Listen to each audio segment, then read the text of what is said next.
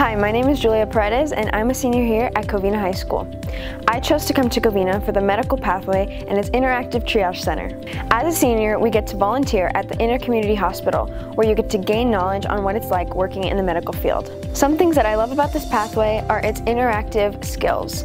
We learn how to take vital signs, blood pressure, CPR, and we learn about different career paths you can take in the medical field. This medical pathway helps teach students the functions of the human body and helps care for patients just like this. This pathway helps me for the future by giving me the knowledge and the experiences that I need to one day be an obstetrics nurse. I am surrounded by dedicated students who are ready to be the next generation of healthcare providers, and that's why I am proud to be at Colt.